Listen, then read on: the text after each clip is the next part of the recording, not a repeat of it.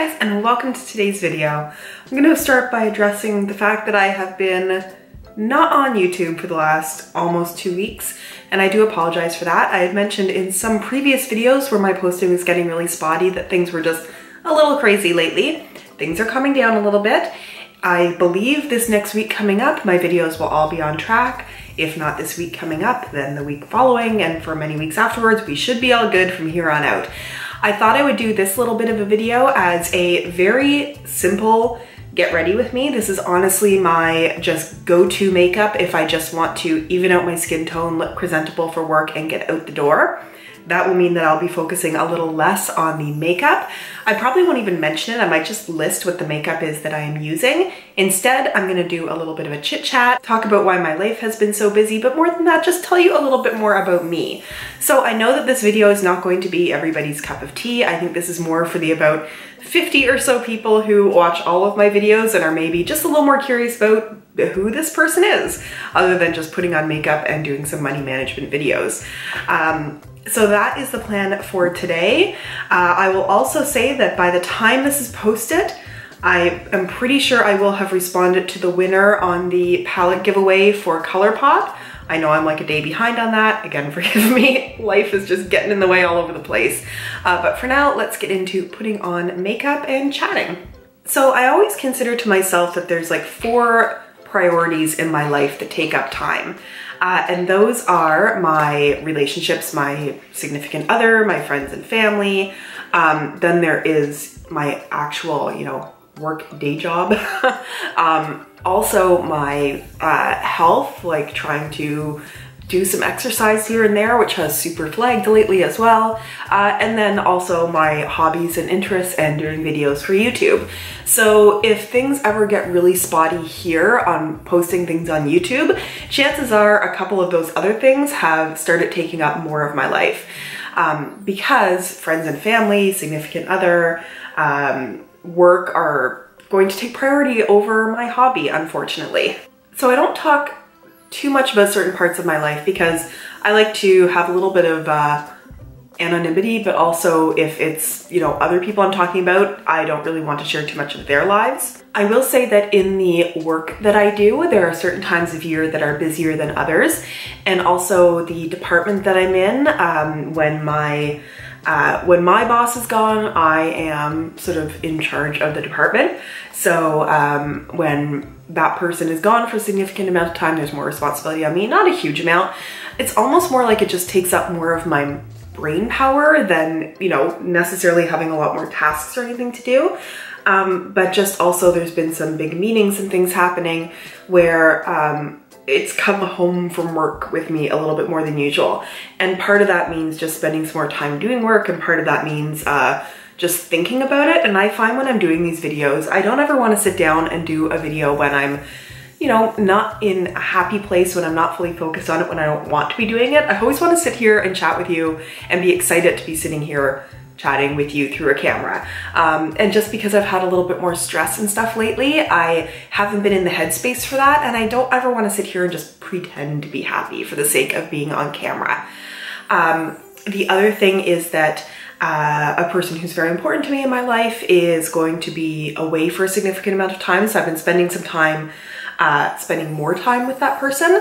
Also, I had my mom visiting last weekend, and oftentimes when my life gets a little bit busy, I try to pre-film videos on the weekend, so I just need to edit them during the week, and then I didn't get a chance to do that. So just a lot of stuff all around. But that is hopefully not excuses, just an explanation. But yeah, I thought I would take this time to tell you a little bit more about who I am. So I've mentioned before in my videos being from Toronto, which is, in case you didn't know, a large Canadian city. I now live in Ottawa, but I did grow up in Toronto. I actually grew up in the suburbs of Toronto. For those of you who know Toronto well, I grew up in Mississauga. But my parents still live in Toronto, and they've now moved into like Toronto proper, like in the actual city, on the subway line, that kind of thing. So that is where I grew up. Ended up going to, when I grew up, I totally thought I was going to be a veterinarian. I was very strong in maths and sciences. I was strong in other subjects too. I was a very good student, straight A student, but I totally thought I was going to be a veterinarian. So when I went away to school, I went to a school that was a veterinary school for university because you go and do a year of like biology first and then apply to get into the veterinary medicine program. Now, even though I think I still maintained a straight A average in the first year of that program, I just didn't have the marks to apply that first year. The other thing is a lot of suburban city girls like me, you know, want to be veterinarians, and, you know, we've had cats and dogs, and I actually did a co-op placement when I was in high school working at a veterinary office. So I spent, you know, I guess it was 4 months working full-time at a veterinary office. So I've been, you know, observing and helping out in, you know, cat and dog spayings and neuterings and all those kinds of things. So I knew that quite well. But in veterinary school, they really want you to have large animal experience. So having worked with, you know, cows, pigs, horses, farm animals, that kind of thing, because apparently that's where it's harder to find people to be vets. I did horseback riding when I was a younger kid, but that doesn't really give you that much experience. So after I didn't even actually apply for veterinary school after the first year because I knew my marks and experience weren't there. I tried to do a little bit more volunteering after that. I volunteered at a equine research center, discovered that I'm horrendously allergic to like hay and barns and things like that. I have asthma that flares up now and then. Being around large animals wasn't really great for it. So I sort of diverted from veterinary medicine and ended up doing a 4-year degree in biomedical science. Graduating from that, I had no idea what I wanted to do and decided to pursue my education a little bit further. I went in a completely different direction and ended up doing a 2 years Master's of Business program. So I actually have a MBA as well as a Bachelor of Science. I use the MBA now somewhat because I'm in a sort of businessy profession, but it helps a little bit on here when I'm talking about marketing, things like that, because my specializations in my MBA were marketing and not-for-profit management. The school that I was in, you specialize after your first year. First year you do finance, accounting, marketing, HR, sort of a wide range of everything, and then decide to specialize. I went in there thinking I was going to be an accountant or, you know, in finance or investing, and it just didn't call to me. And I really liked the idea of going into nonprofit, having more of a mission in the job that you were in rather than just creating shareholder value. And that's how I ended up being in the world of nonprofit, which is where I have been working for the last 15 years. So talking about the makeup briefly, did some primer, did some very light foundation, set it all with powder, and now I'm putting on my blush. And I've been finding that I've been enjoying doing my blush very high up on my cheeks lately. I find it gives me a more youthful look, which I've really been enjoying. So let's switch gears a little bit away from work and education, and let me tell you a little bit more about my personal life. I think I have alluded before to the fact that I was married. I am now divorced. I met my ex-husband. He and I were working together in the same summer jobs over a couple of years when I was still living in the Toronto area. We ended up being together for 10 years in total, married for 5 of those years, and it was when he and I were married that we moved to the outskirts of Ottawa, bought a house, lived together for, you know, 5 years, as I said, and that's how I ended up coming here to the Ottawa area. We had decided we wanted to buy a home. The Toronto area is very restrictive and expensive in terms of buying a house, especially as a young couple starting out. We had family here already. I've mentioned my sister, she's here in the Ottawa area. And so we came out to Ottawa, and you know, that marriage did not work out. Not in any kind of like huge horrendous blow up kind of way, just realization that we wanted different things. Of course there were, you know, everybody has their moments of unhappiness, and not unhappiness, that's not fair. Things that you don't always see eye to eye on, and then sometimes as the relationship progresses you move through those things, sometimes they become bigger. This was just something that we decided was not something you can reconcile. There's a few major, I'll tell you a little bit more, there's a few major things that you just can't compromise on in a relationship. One of those things is having children. I have always sort of known, but I didn't think knew as strongly then as I do now or knew later on in my marriage, that I am not somebody who is interested in having kids. I don't dislike children. To me, it's almost like, this is gonna be a horrible analogy, like, why don't you have a parrot?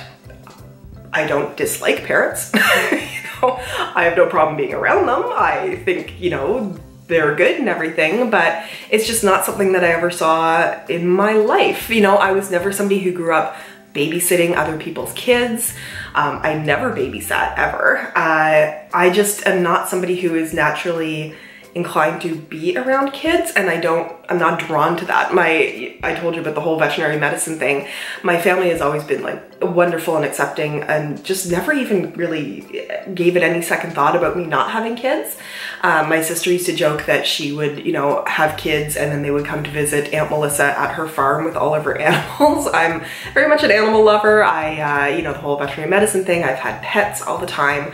Yeah, that just wasn't in the cards for me, and I knew that and didn't want to compromise that about myself and not be happy, but also for him, that was something that he wanted, and it just unfortunately wasn't going to be with me, so we went our separate ways. If anybody out there is reading this, that's not the right word, if anybody out there is watching this, and is maybe younger and has similar feelings about kids, it's hard because there's sort of this expectation that you do certain things in life. You get a good education, you maybe go to college or university, you meet somebody, you get married, you have kids, you have this job, you raise your kids, you retire. That's how like life goes.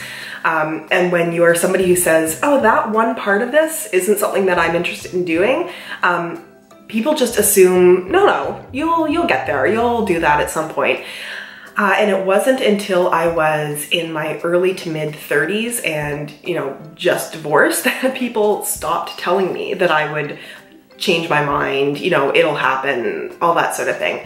But if you are somebody who knows yourself and you know that is what you want in your life, or don't want, as the case may be, you know yourself, you know, it's something about you, and that's okay. There are some people who may never want to get married. There are some people who, you know, they don't ever want necessarily a steady job. They want to do like creative kinds of things their whole lives. You make choices about yourself, and I know this is getting much heavier than I meant for it to be, but it is something about me.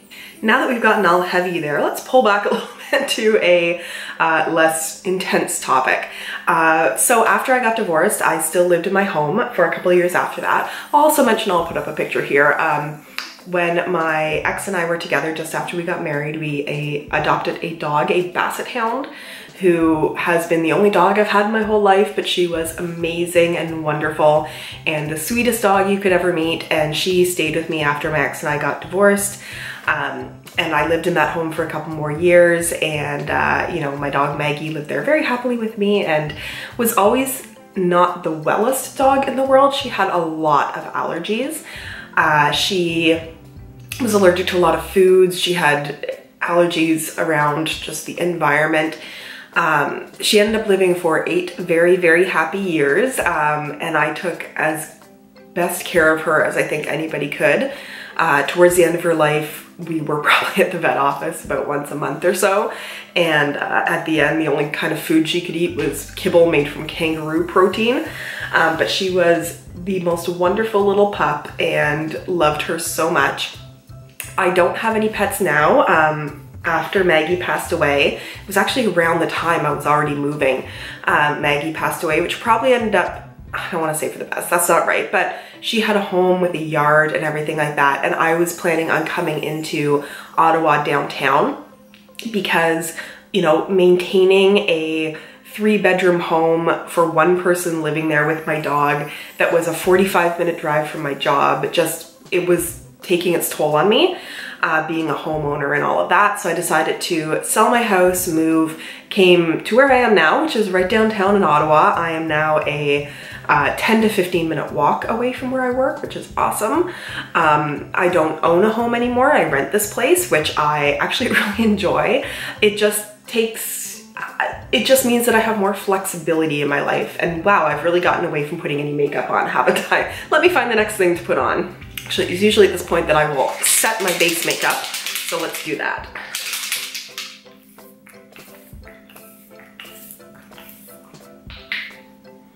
So I do love where I live now. It almost feels a bit more like having a launching pad, just a little like home base in the city. You know, I can clean this place top to bottom in pretty much an hour. It's a little, very small 1-bedroom. It's actually a condo, but as I said, I'm renting it. You know, I did a huge purge of so much stuff that I had when I was living in a house in coming here. And it just means that I can keep everything really, you know, easy to clean. Just everything goes away into its place. And then I can get on with doing fun, interesting things in the city. You've only seen little snippets of my place, and I keep promising, and I swear I will at one point do a home tour, but of what you've seen a lot of white, not a lot of clutter. That's how I like to keep the place. In the last year or so of being married, before my ex and I split up, I think at any point, I mean, we always had a good relationship through our entire marriage, but you're always gonna have some chaotic points, especially when a relationship is sort of, you know, breaking down a little bit and moving on. And when things were extra chaotic, I used to sort of dream when I was going to bed at night that I would be in, you know, this nice calm place. And in my mind, it was always a beautiful bed made up with like white linens and white pillows, and everything around it was just really bright and calm. And that's what I would sort of think about in my head as my happy place when I was going to sleep. And that's kind of what I've tried to make for myself here, is that very white, calm, quiet, you know, serene, happy place for myself.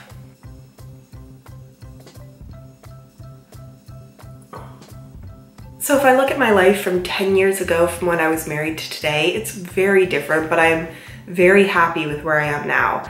I have a wonderful boyfriend now that we don't live together. We live near each other, but don't live together, but just are very wonderful and supportive of each other. And I think it happens as you get further along in your life.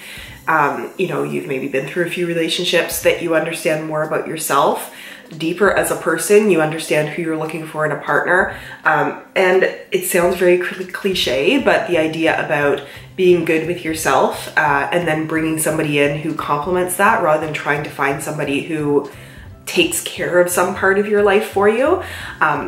My partner and I are very close to each other, but I also don't depend on that person for anything. I am a whole person unto myself, and he is part of my life because my life is better because he is part of it, rather than trying to, as I said, you know, get something from that person, if that sounds right. So I think I'm just in a very good, you know, simple place in my life. There's a lot of stress and things that go on in my life, but in terms of having an environment that is good for me, having relationships that are good for me, I'm really happy with where I am in that. And I would encourage maybe all of you to do that too. Think about creating places that are calm, thinking about understanding yourself and who you want in a partnership if you are not together with somebody already and want to be. There are still parts of my life that I am trying to figure out a way to get to where I want it to be. If some of you have started watching my videos lately and have not gone like way back in the Melissa Joyce playlist, some of my earliest videos were money management videos. I'm still incredibly passionate about that. It was when I got divorced and found that suddenly I was living in a home by myself. I had debt.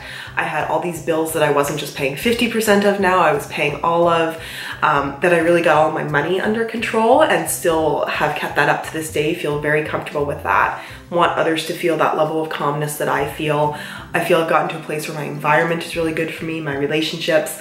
I'm still working on the health thing a little bit. You can't really tell so much in these videos, and it's part of what makes me comfortable being on camera, is that I look a little smaller on camera than I actually am in real life. I would definitely like to get in better shape physically, you know, lose some weight, but also be at a place where I could do a lot of, you know, sports and physical activities without feeling like I'm not in the best shape for it. So I think that's what I'm going to try to focus on next in my life, is doing a little bit more of that. I know this has been super rambly all over the place, but this is the makeup look that I do if I'm just going to work. No eyeshadow, no brow products, just really base products that make me look evened out and fresh. A little bit of mascara, a little bit of lipstick that is very natural. That is what I do. I may do more of these sort of chatty, get ready with me's, talk a little bit more about myself in the future. If you are interested in that kind of thing, give this video a thumbs up so I know you like it, or leave me a comment, or ask me questions in the comments that I could discuss in a future video. I would be happy to do so. That is all from me for now. I will say, if you're not subscribed to me, you can subscribe, and I'm guessing that if you're watching this, you probably are subscribed to me, because this is a very specific, specialized video for people who are interested in my life. So for you, I would say maybe hit the bell notification if you haven't so far. I'm gonna try to get back to posting more regularly, but just in case, hitting that bell lets you know when I post. That is all for me for now. Thank you for sticking in through this. This was maybe a little bit more for me than for you, but I'm oftentimes interested in a little bit more about the people that I see when I'm watching YouTube, because I am a very, very voracious YouTube watcher as well. This is definitely how I get all of my entertainment. So that is all from me. I will see you in my next video. Bye.